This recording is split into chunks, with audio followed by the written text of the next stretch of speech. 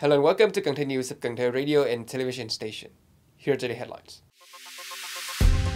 The State Audit Office announced an audit of water environment management and protection from 2021 to 2030 in Hanoi, Ho Chi Minh City, Cần Thơ and Đà Nẵng. The General Statistics Office forecast that third quarter GDP growth at 6.2 to 6.7%, with annual growth likely meeting the government's 6.5 to 7% target.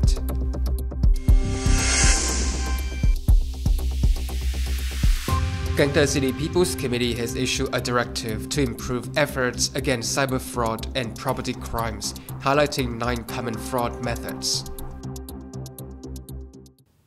Top news today. On September 9 morning, the State Audit Office reviewed its decision to carry out an audit on water environment management and protection for production and daily life between 2021 and 2030 in the cities of Hanoi, Ho Chi Minh, Cần Thơ, and Đà Nẵng. The audit aims to evaluate the effectiveness and legal compliance in managing and protecting the water environment for production and daily life in Cần Thơ City. It will identify existing shortcomings and potential negative factors to recommend improvements for audited agencies and relevant units. The audit also seeks to enhance policy mechanism, promptly detect violations, corruption, and waste, and assign accountability to individuals and groups for legal action. Following the announcement of the audit decision, relevant agency will begin work with units responsible for water environment management and protection in Cần Thơ City for the 2021 to 2030 period. The audit will last for 52 days. The Center for Rural Water Supply and Environmental Sanitation, part of Cần Thơ City's Department of Agriculture and Rural Development, has carried out 4 projects to construct and upgrade water supply system in the districts of Phong Điền, Thời, Cờ Đỏ, and Thành. The Center for Clean Water and Rural Environment Sanitation has invested in nearly 500 kilometers of clean water pipelines across the districts, providing clean water to remote areas and meeting the needs of over 14,350 rural households. Currently, 93% of rural households in the city have access to clean water, a figure expected to rise to 94% by the end of 2024, with a target of nearly 100% by 2030. The General Statistics Office forecasts that GDP growth in the third quarter may hit 6.2 to 6.3 range from Resolution 01, with annual growth likely reaching the government's target of 6.5 to 7%. In July and August, industrial production showed positive growth, with the industrial production index estimated at over 11% and more than 9%. The processing and manufacturing sector grew nearly 14% and 11%, while electricity production and distribution increased by nearly 8% each. In the first 8 months of the year, Vietnam welcomed over 11 million international visitors, the highest for the period from 2018 to 2024, up nearly 46% from last year and almost 1% from 2019. This suggests Vietnam is on track to meet its goal of 18 million international visitors this year. Import and export activities also remain strong. Given this result, the General Statistics Office predicts GDP growth for Q3 will fall within the 6.2 to 6.7% range specified in Resolution 1, with full growth likely hitting the government target of 6.5 to 7%. Cần Thơ City's total revenue from transportation, warehousing, support services, and postal delivery in August 2024 was over 560 billion Vietnamese dong, down 1% from the previous month but up 10% year-on-year. Passenger transport reached nearly 147 billion Vietnamese dong, down 0.18% from last month but up 13% year-on-year. Freight transport exceeded 300 billion Vietnamese dong, down 0.35% month-on-month but up 11%. Warehousing and support services total over 94 billion Vietnamese dong, down 3% but up 5% year-on-year. Postal services were over 18 billion Vietnamese dong, down 18% but up 0.25%. In the first 8 months of 2024, total revenue reached 4,547 billion Vietnamese dong, up 12%.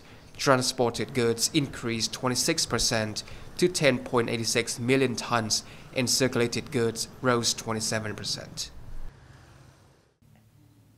According to Cần Thơ City Center for Disease Control, as the new school year begins and students of all levels return to school, the risk of infectious diseases is rising, particularly for illnesses like measles, whooping cough, hand, foot, and mouth disease, and respiratory infections. Cần Thơ City Center for Disease Control urges people to actively engage in disease prevention for the 2024-2025 school year, stay informed on the latest disease updates and prevention measures for illnesses such as measles, whooping cough, hand, foot, and mouth disease, and respiratory infections, ensure proper environmental sanitation, clean schools and classrooms, and practical personal hygiene with soap and water. Parents should ensure their children receive on-schedule vaccinations, both regular and campaign-based. Additionally, actively participate in World Immunization Week 2024 and the 2024 Measles Vaccination Campaign under the theme United in Vaccination for a Healthy Vietnam. Cần Thơ City aims to eliminate poverty among ethnic minorities households by 2030, based on the poverty criteria for the 2026-2030 period. To reach this target, the city prioritized addressing the most urgent and challenging issues in ethnic minorities communities. The city has set a goal that by 2030, there will be virtually no poor households among ethnic minorities, according to the poverty standards for 2026 to 2030. To achieve this, the city is committed to addressing the most urgent and challenging issues in ethnic minority areas. Specifically, by 2030, the city aims to support nearly 100% of poor and especially disadvantaged ethnic minority households with land and stable housing. Additionally, Cần Thơ City will continue to support the preservation and promotion of ethnic minority cultural identities, investing in education in these areas and strengthen healthcare efforts to ensure access to modern health services. The city also aims for 98% of ethnic minorities to participate in health insurance.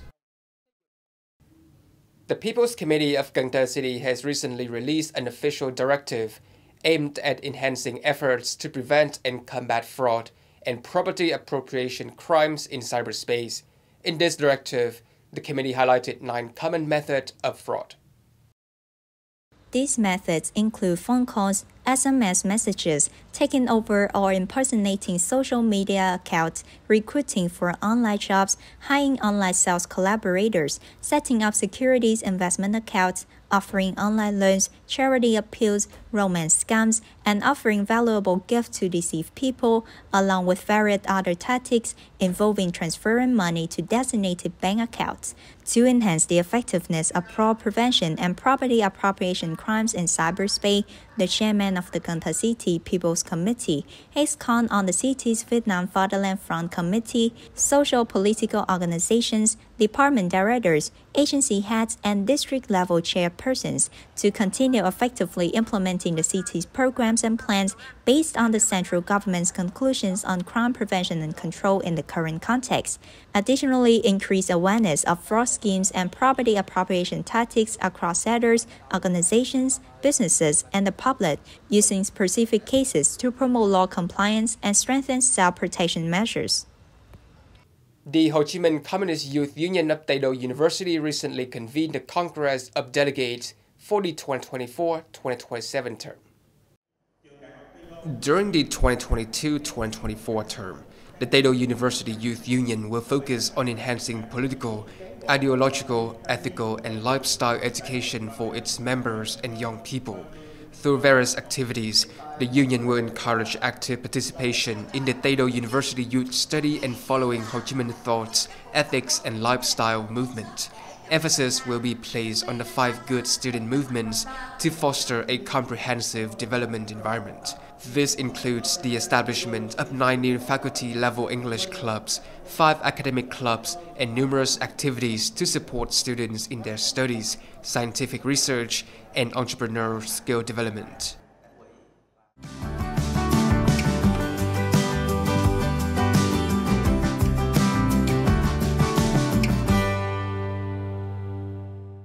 Coming up next is the weather forecast.